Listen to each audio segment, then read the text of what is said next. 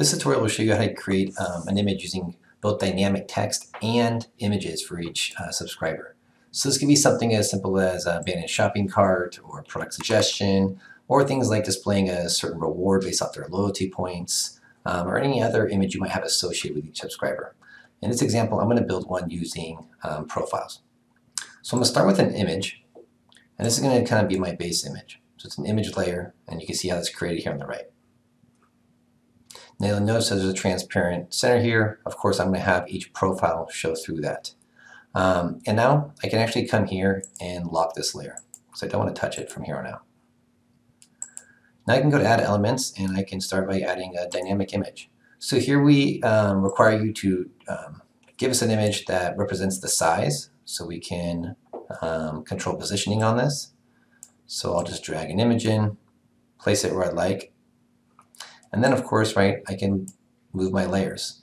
So I can actually get the final position I'd like, and now I have a dynamic image layer showing through a static layer.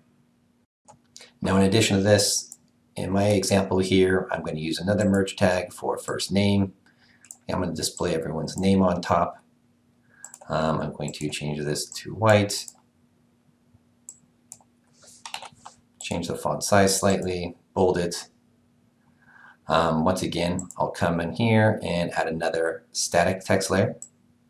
So in this one, right, I can modify the font size down. Now I'm going to start to add some more elements here. So I'm going to start by adding a shape layer. So with shape, I can come in, change it. I will add a border to this, too. Right, just giving a little bit more dynamic elements here. And on this shape layer, I'm actually going to add the unique views for each person. So I can come in, modify this font size. Right, it already has formatting.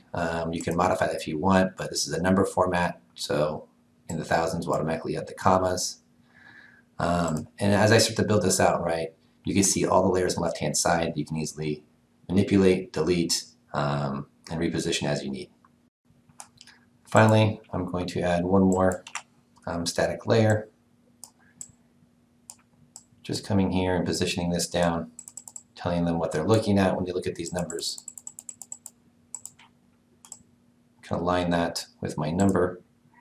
And that's it, right? So I have some variable layers like first name, the actual image for each person, and their total number of views here. Everything else is a static element. Something else to note, I'm going to go down to my dynamic image layer, and I'm going to name this profile. And what that's going to do is when this is done, it'll actually say profile name at URL. And if I go to preview here, right, we can see how this looks. You can manually paste in different names, views, and image URLs to see how this looks for each subscriber. So very easy to set up, and you guys will be able to create images with multiple dynamic elements.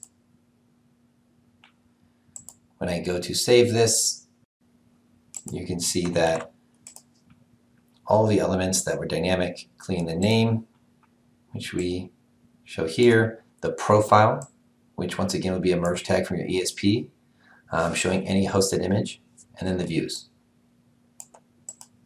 So very easy to create images with multiple types of dynamic elements, both text and images, for easy use in your ESP or CRM.